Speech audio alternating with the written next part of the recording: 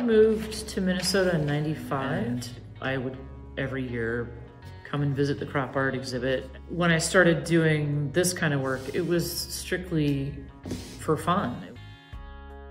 It's done with a toothpick and Elmer's glue. A smaller, really detailed area, each seed will be placed individually. All the stuff I use is natural colored seeds.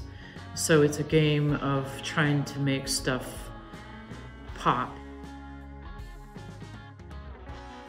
I always say the State Fair is one of the best galleries that you could possibly hang your show in because it gets so many viewers, so many people coming through, and it's just a really great place to kind of show off what you may have to say.